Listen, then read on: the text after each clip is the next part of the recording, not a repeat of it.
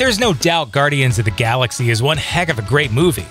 Marvel expanded its universe into the cosmos and introduced an entire team of new heroes while sneaking in a ton of tributes to all your favorite space movies. But it wasn't perfect. It was pretty close, sure, but there are still a few head-scratchers that are tough to get past when you really think about them. From the inadequacies of the universe's super cops to questionable tech, here are a few dumb things in Guardians of the Galaxy everyone just ignored. That's one popular orb. The film kicks off with Quill showing off his sweet dance moves during an attempt to grab the magical orb at the heart of the story. It establishes Star-Lord as the roguish hero, shows off the film's sweet soundtrack, and pretty much sets the pace for everything to follow. You could be forgiven for not wondering why this ultra-powerful orb is just abandoned on the random, largely destroyed planet Morag, but here's a better question. Why has everyone suddenly started looking for it at the same time? Thanos didn't want it until now? Nobody cared about this insanely powerful artifact until this exact moment, and pretty much everyone arrived on this planet at the same time to get it. Did a Google alert go off or something? Well, not exactly. It turns out that some dialogue cut from the movie explains that Morag was once a highly advanced civilization, which explains why they'd have an Infinity Stone. And everyone shows up at once because the seas on Morag only recede every 300 years, so if there's ever a time to steal an undersea treasure, that's it. Still, you only get points for what makes it into the final cut, movie. That sweet tape deck. It's not unheard of for a Walkman to last through the decades. It's rare, but if kids in the 1980s could fix them, it stands to reason that Peter Quill, with access to space technology that includes but is not limited to space travel and mind control arrows, could probably repair an old Walkman and keep it charged. Less likely is the fact that Quill's killer mixtape would also survive over the years. But director James Gunn has it all figured out, explaining things in a Facebook post. Guys, they have the alien technology to travel faster than light between planets. I think they can figure out an alternative power source for the Walkman. And they likely also have the technology to slow the degradation to the tape and player. This seems obvious to me. That also seems to explain how Quill built a cassette deck inside his ship.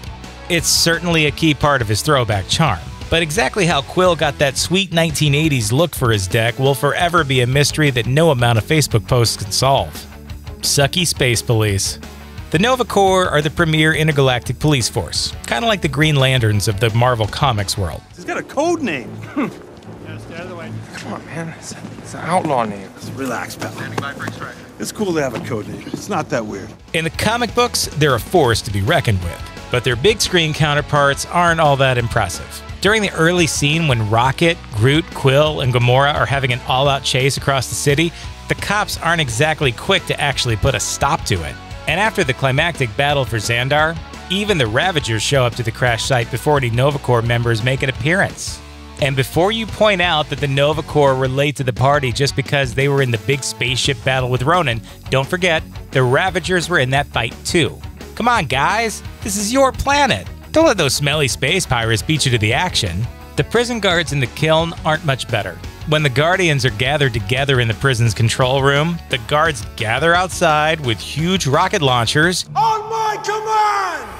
Number 1! And proceed to have a slow countdown, finally firing their missiles one at a time. Even though it looks like one more shot would end the whole thing, the guards continue to give warnings. Just long enough for Rocket to finish up his rewire job. It's like they're paying by the missile or something. And this isn't even the last example of space soldiers being abnormally gun-shy.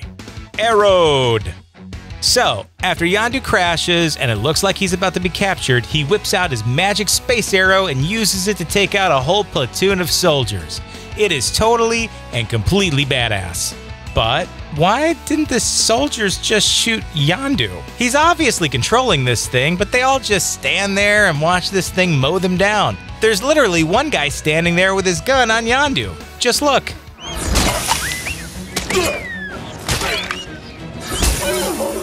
You dummy. What kind of stupid space goon gets killed by an arrow?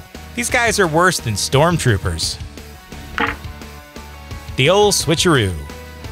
By the end of the movie, we're well aware that Peter Quill is a quick thinker and a con man. So it's not surprising when he swaps the real orb out with a fake, in a clever move that keeps the orb out of play and into safekeeping. The first orb container was obviously a super ornate, powerful device designed to contain the colossal power of the Infinity Stone. So how does that replacement bargain basement orb that Gamora uses not just like instantly explode under the stress of its cosmic energies? I can't believe you had that in your purse! It's not a purse, it's a knapsack. And where's Gamora getting these 2-packs of Infinity Gym containers? Orbs R Us? Orb Mart? Big Orbs Discount Orb Shack? How's that totally generic looking container keeping a freaking Infinity Gym safe? Honestly, it's enough to make you nervous just thinking about it. There's a little pee coming out of me right now. Same here, Star-Lord. Same here. Thanks for watching. Click the grunge icon to subscribe to our YouTube channel. Plus, check out all this cool stuff we know you'll love too.